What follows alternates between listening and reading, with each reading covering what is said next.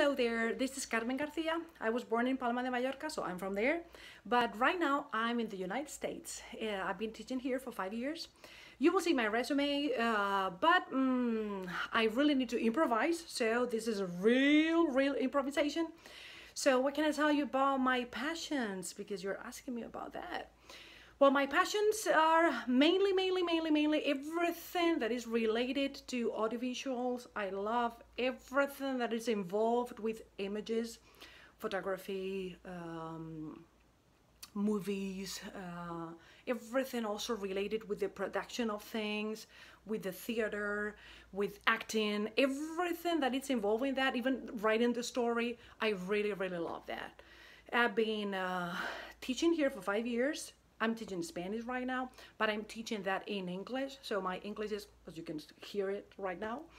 I love technology as well. I love technology, and mainly technology that can be used in an educational environment. I really think that technology has to be used in the classrooms according to the 21st century skills.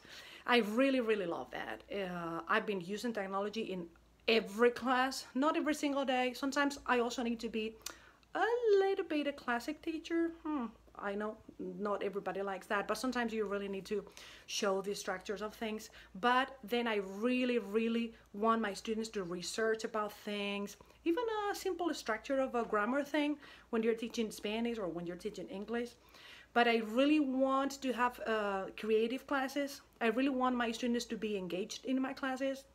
And I mean, how better than using technology, something that they use every single day in their houses, and they love music, watching videos. So I really try to engage my students with that, and I love doing it. So I mean, it's also part of my passion, teaching with technology.